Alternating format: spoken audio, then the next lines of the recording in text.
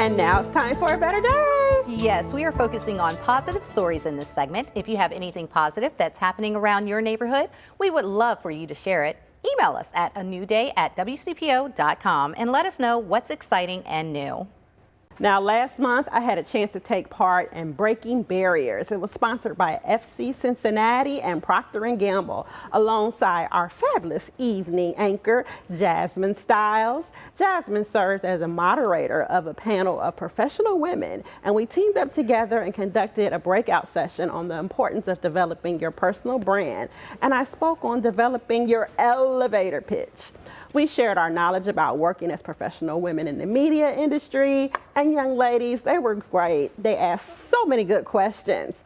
So everyone, always have a prepared elevator pitch when people ask you, what do you do?